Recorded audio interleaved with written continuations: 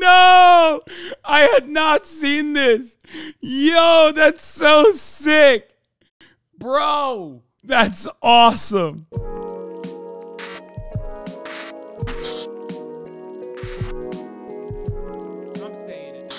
Let's hear masculinity hot takes from the currently banned on Twitter, Noah Samsen.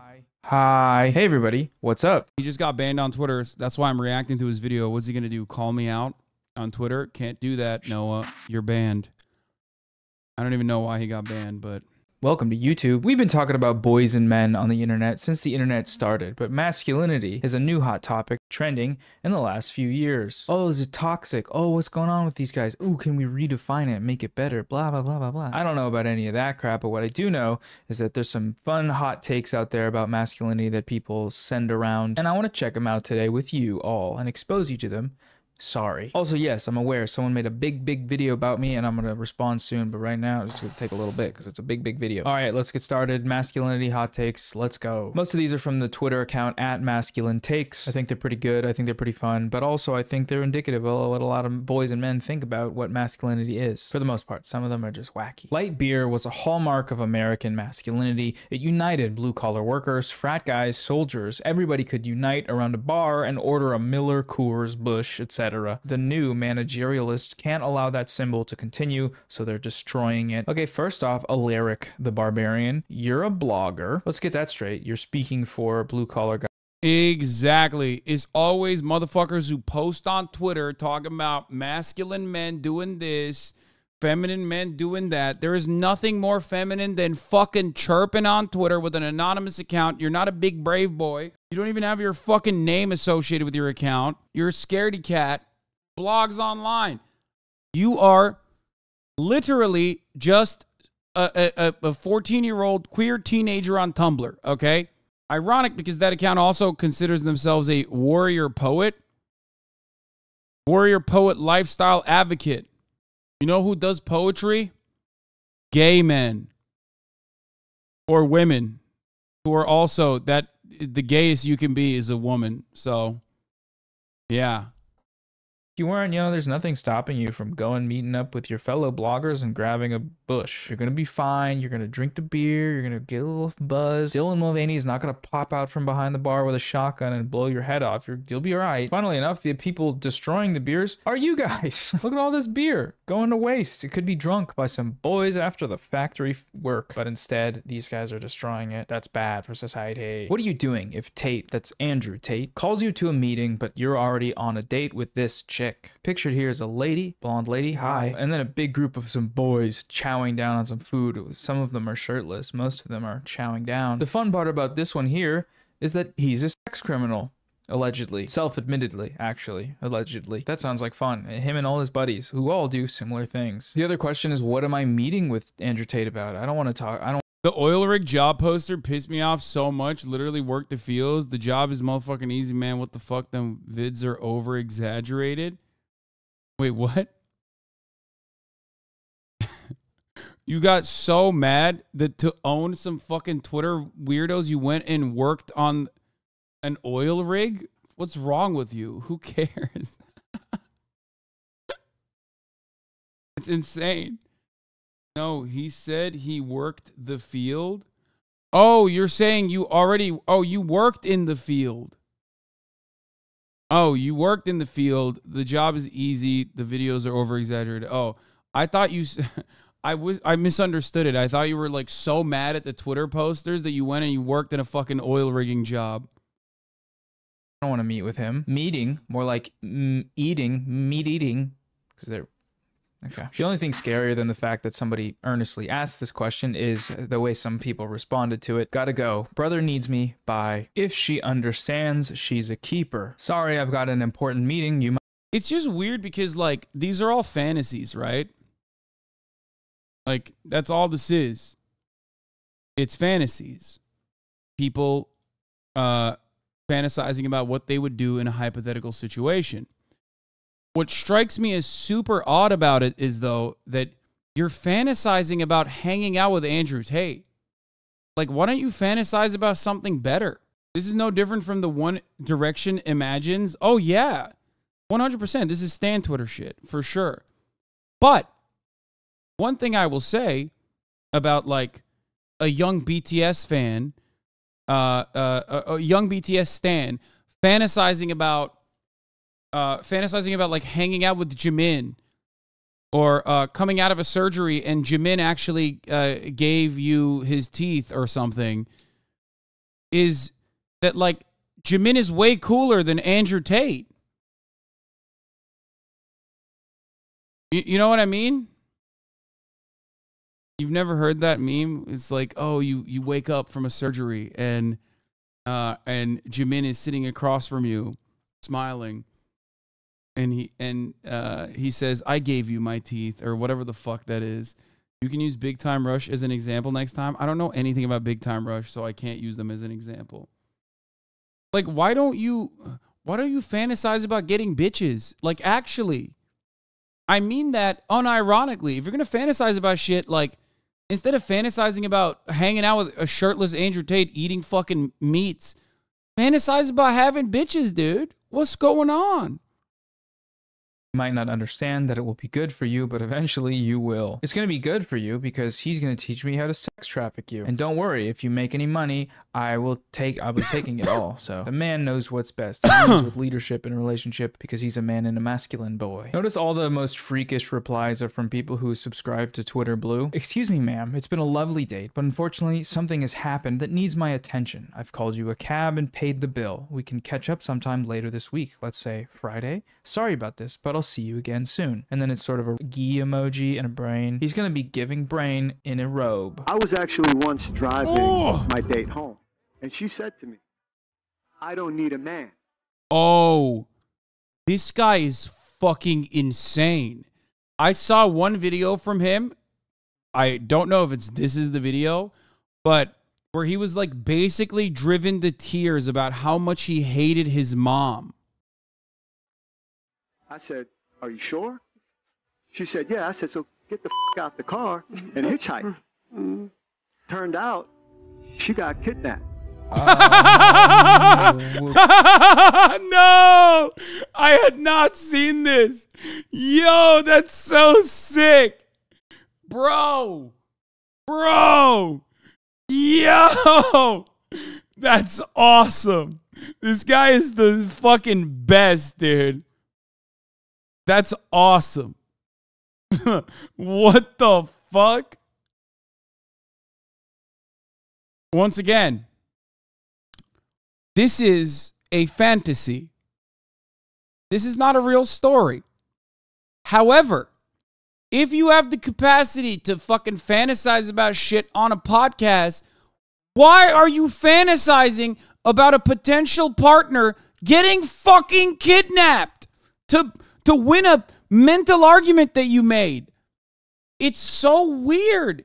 Even your, like, hypothetical scenarios that you are cultivating to win, like, petty arguments that no one is making, really, make you look bad. They make you look so bad. And that's a great example of why women need men. The way he says it with such profundity, just like mesmerized by the story and the powerful example of his words. Turned out, she got kidnapped. The story doesn't tell us that women need men. The story tells us that women need a Uber driver. I don't know what's going on the internet anymore, but hopefully this guy got charged and that the lady was okay. Whoa, hey, quick break to talk about the video sponsor today, Morgan & Morgan. Are you injured and don't know where to start? With Morgan & Morgan, back to the video. I believe in reclaiming yoga from the heathen, robust, masculine, high energy spirit rather than faux new age Hindu-philic nonsense. Motley Crue blasting as fit practitioners hit impossibly deep stretches to achieve combative excellence. Dude, it's funny because, like, a lot of the new right guys are just, like, also openly fantasizing about, like, being Spartan in every sense. And what I mean by that is, like fucking boys. You know what I mean? Like, there are, I don't know about this guy, but, like, it's so odd. I don't know about this guy in particular, but I have seen that a lot. I believe in reclaiming yoga from the heathen, robust, masculine, high energy spirit rather than faux new age Hindu philic nonsense. Motley Crue blasting as fit practitioners hit impossibly deep stretches to achieve combative excellence. Oh, I want to hit that impossibly deep stretch. You know, the best part about this is you could do this. I encourage you actually do it. It sounds honestly kind of fun. But in order to do this, he's like, dude, this is the next wave, by the way. This is the other side of like, if you do yoga, you're actually culturally appropriating like Indian culture or whatever. This is the logical conclusion on the reverse side of that, which is like, I like yoga, but shit's kind of gay, and also I don't like Indians. So you know, we want to do a white yoga and not gay, but still doing like deep stretches, but in a masculine alpha dog combat kind of way, but deep stretches. Oh yeah, just hit that deepest of stretch.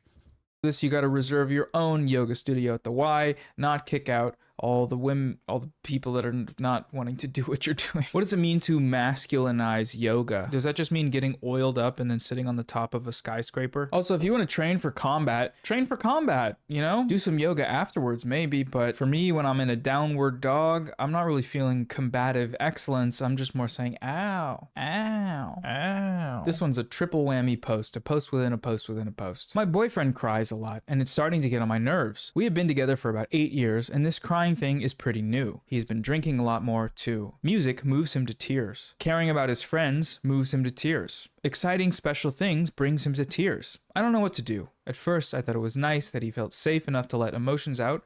Now, I don't know how to react. I find it irritating. Then okay, to be fair, I mean, dude is just kind of sad, huh? It's like like possibly because his girlfriend kind of sucks. It's like a double whammy. You know what I mean?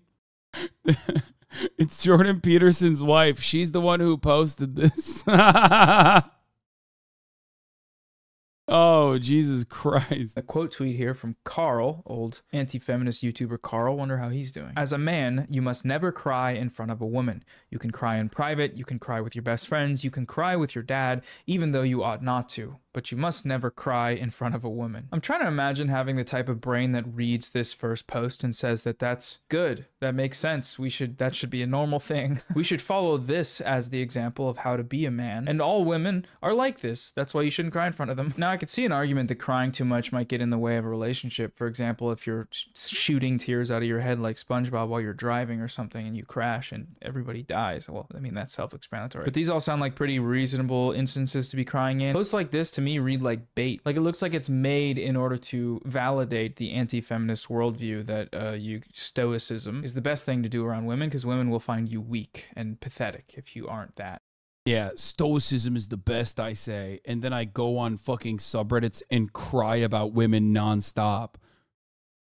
But in a stoic way, you understand? And it's not technically crying because I'm using my fingers and a keyboard. So, yeah. I'm so stoic.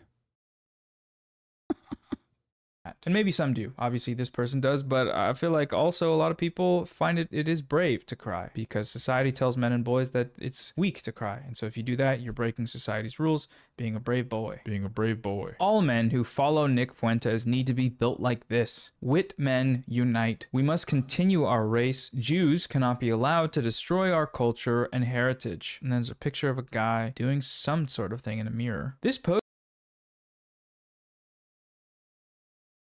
Bro, this is half the time, I like these things are so, bro, this only happens if you're living in a fucking vacuum, okay? I'm not even talking about like echo chambers at this point. You're living in an echo vacuum, okay? Like you should not be brave enough to post shit like this.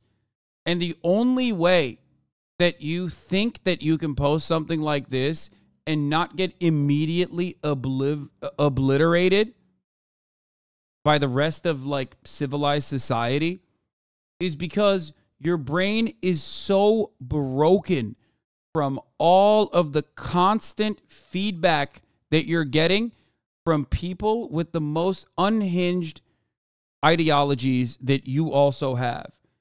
This is literally like, you're on your 11th Discord splinter, okay?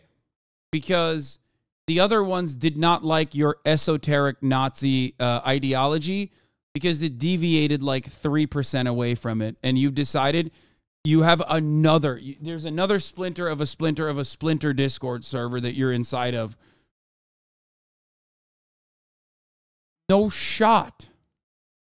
Culture and heritage. And there's a picture of a guy doing some sort of thing in a mirror. This post is bait. It's very, very clearly bait. Anyone freakish and deeply online enough to know who Nick Fuentes is, and let alone support him, will know that this post is obviously silly. It plays perfectly into that trope about how Nazis view themselves as a superior race, but a lot of them are just like pretty far from the Ubermensch ideal. And that's why, to me, it's bait, but maybe not. Who cares? The first post here is born in the spring or summer. The quote tweet says, "Oh my God, I used to say this and people called me mad." There's something very unmasculine about men who aren't born in October or December, but I'll forgive you if it's September, January, or February. With many of these posts, it's very difficult to tell satire from reality. There are, of course, communities that are into believing this sort of stuff. You know, if you're a horoscope head, what's stopping you from taking the essential characteristics of your own horoscope and extending that to masculinity and femininity? But these are just so good. Look at the follow-up. When a man tells me his birthday is in July, I look at him sideways. Are you a girl? Fellas, is it, you know the thing. I used to say this and people got mad. Well, it looks like they're still getting pretty mad. You're getting ratioed. I wonder what the quote tweet said. I'm sure it's very nice. In the Northern Hemisphere, boys are generally born during the winter because it's very cold and boys are stronger and then so they can survive the cold. Whereas girls, they're born in the summer because they, genetically speaking, they love sundresses and being outside in the warmth. Sick. AIDS said Donald Trump talked about Ivanka Trump's breasts, her backside, and what it might be like to have sex with her. Remarks that once led former Chief of Staff John Kelly to remind the president that Ivanka was his daughter. And then there's what the fuck? John Cooper? Did not think that John Cooper would be popping off. Everyone will make fun of you on the inside of you who thinks like you when you post this. You will be the bad joke on 4chan by 4chan posters. It's yet another circumstance where, you know what it is? It's yet another circumstance where it's like the David DePipe situation, right? Everyone on an anonymous forum loves talking like they want to do exactly what David DePipe did. But once there's a light that shined onto it, they fucking scatter like rats, right? And they immediately go, "Oh, that's not one of ours. That's a gay guy. That's a gay libtard, actually." It's like, no, man, he looks exactly like you. He behaves exactly like you. He was posting alongside you for a very long time. The only thing you don't like is that he actually acted out on the desires that you are too cowardly to actually engage in and simply talk about online. That's it. It's the same shit. That guy thought he would pop off with that post, probably because he's been so heavily influenced by all the people that post things like that in wherever dark hole that he's posting in, you know? But the moment that it hits critical velocity, terminal velocity, and everyone else starts seeing how fucking psychotic and loser like you are, they're like, "Oh, that's not one of us. He's a gay fed commie. He's a communist, federal agent, and gay and stupid. Not me." a pic of that to the two family members giving a smooch. Then there was a reply here from, oh, look at that Twitter Blue user. I'm sure it'll be very normal. What Donald Trump said out loud, millions of fathers with gorgeous, sexy daughters think about. Why you think fathers whose daughters end up in Playboy or actresses and models who use their sex appeal to promote their attributes don't fantasize about them? It's called being human. The marker of a man is being an incestuous pervert. I'm not touching this one, not with a 10-foot pole nor with any other type of pole. Well, leaving it. 5D consciousness, you win this round. Bye. Mental acuity, decisiveness, and leadership capability are downstream from physicality. Societies dissolve when people who haven't earned power are put in powerful positions. Bench, squat, deadlift maxes should be to determine presidential candidacy. Okay, except RFK would get fucking clapped, dude. It's yet another one of those circumstances where, like, I don't disagree. It'd be kind of fun and kind of cool if they did that. You know, like a strongman competition. You know what I mean? Just saying, like, it certainly wouldn't be RFK Jr. winning this. The eligibility. I actually fully agree with this. I think it's good, and I agree. As a gym bro, you can check out my fitness channel as well if you're into that sort of crap. I go to the gym to strengthen my resolve, my leadership skills, and my geopolitical understanding. With every curl, I know more about world conflict. With every bench, I am become that cool and smart at presidency. Oh, and yeah, this is a Bitcoin guy. Of course, for sure. Doing a little trolling to promote your coins. Just go to Chuck E. Cheese, you little goobers. Erections will become as rare as gold. Twitter Blue, again, look at this bullshit. Unbelievable. Amazing. Every time. Boner scanners will be placed in hotels to identify men who still have testosterone. I don't know, I'm picturing the Nemo fish tank scanner searching around for some hard meat. What happens when they identify that you're cranking your hog in a hotel room? You get shipped off to a breeding facility? What's up? Men will be kidnapped for their potency to satisfy the most savage and oh, come on, bro. They will fight to the death. That's kink. That's kink. I'm trained enough in the arts to know when someone is kink posting. Like, that's just pure kink, pure fantasy. 100%. For last trips. Prepare accordingly. This is cyberpunk sci-fi fantasy smut, and it's probably causing Margaret Atwood to gritty in her grave. That's a Handmaid's Tale and Fortnite reference. The ick I get when a man mentions going to therapy or having anxiety is unreal, like it makes me feel sick, Lamau. Why are you telling me that? No bigger turnoff than a male going through, in quotes, anxiety. They used to go to war, Blair. Yeah, they used to go to war and weren't anxious about that at all. This, like a few other of these posts of women upholding these weird gendered standards. Assuming they're not satire, this one doesn't really seem like it because there was an elaborative response. This is patriarchal programming at its finest, folks. This attitude comes from somewhere. It's not biological. You learn this at some point pretty easily to internalize the messages from our culture that we get that say men shouldn't have anxiety. They should be leaders and good boys at all times. Therapy is pretty cringe though because it's better if you bottle up all your emotions and then they let yourself explode like a bomb. Dear men, if you are married and your wife goes to the gym but you don't, I have to tell you something. At the end of the gym session, there is something some gyms called warm down, while others simply call it stretch. Your wife will lie on the ground facing up, her arms spread in surrender, while the gym instructor stands between her legs. All right, this is smut. This is more smut. You're riling yourself up here, and it's okay. You know, but call it that. Don't call it guidebook for being a man. He will then take one of her legs and stretch it to the extreme until she unleashes some sound that I can guarantee has nothing to do with pain. She bought it. He will then do the same to the other leg. He will proceed to hold various parts of her anatomy. Again, a lot of this is just like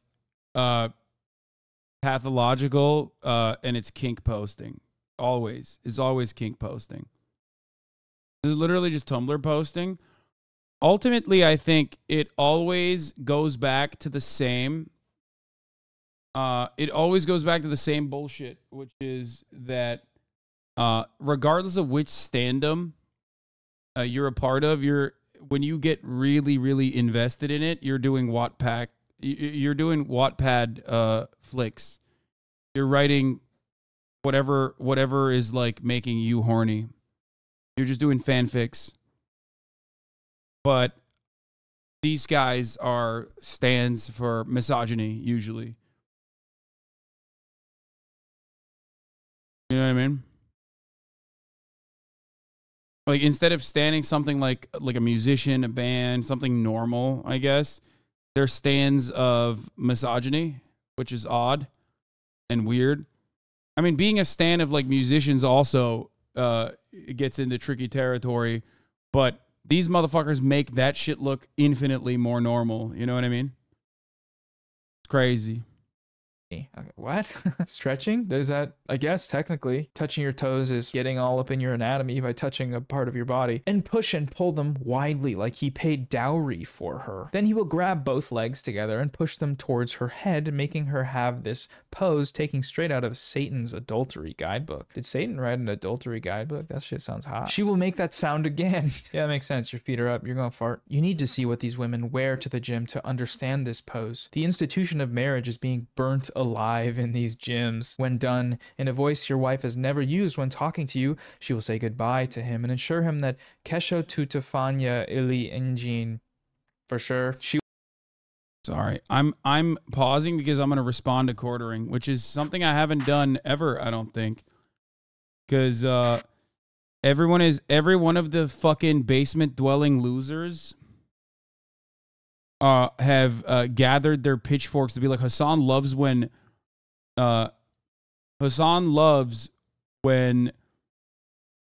like 65-year-old men are assaulted. He's a total piece of shit.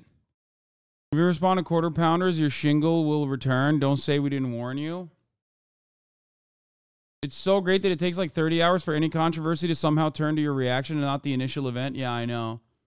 The Barry Chan shit didn't work, so they moved on to this. Yeah, now they're like, oh, he loves... Didn't he get banned from a Magic the Gathering event? Jeremy Hambley's Magic the Gathering harassment ban.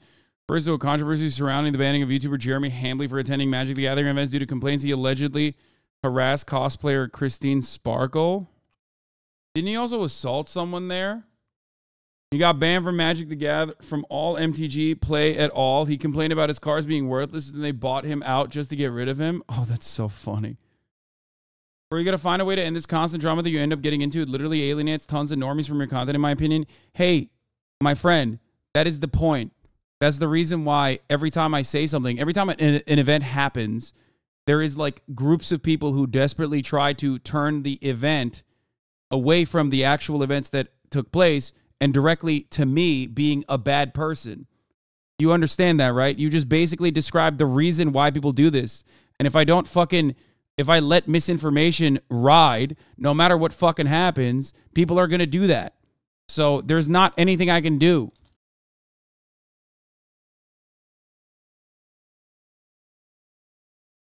He will have a genuine smile and his feces enzymes will be at their most aggressive. As an elder, I must warn you that gym instructors are replacing us. We either go to the gym with these ladies or ban gym visits altogether. Don't say the servant of the Lord didn't warn you. Hashtag masculinity Saturday. All I'm getting from the story while reading it is that he likes this. He thinks it's hot. There's no way you go into that much detail. Your take on the old man vendor is disgusting. Can't believe I supported you this long. It's a joke. There's no way this person is serious. Yeah, they're fucking memeing. There's no shot. Anyway, I can't. About this point unless you're writing smut. All right, we're gonna end it with one final masculinity Saturday post. Here we go. Men, symptoms of dysfunctional orifices. Oral orifice, talks recklessly, angry, emotions noisy, eats like a glutton, licks vagina. Man, what are you, and what is going on in these guys' lives? Urethral orifice, promiscuity, reckless ejaculation, STIs. Reckless ejaculation just sounds like you're jerking off and you shoot yourself in the head. Anal orifice, farts carelessly. Bro. Okay, that's... I'm done, man. These are fun, but these people are out there. Watch out on the internet. Stay safe. Bye, everybody. Thanks for watching. See you later. Thanks again to Morgan and Morgan for sponsoring, and I'll see you next time with a big video. It's going to take a little while, but I love you. Bye.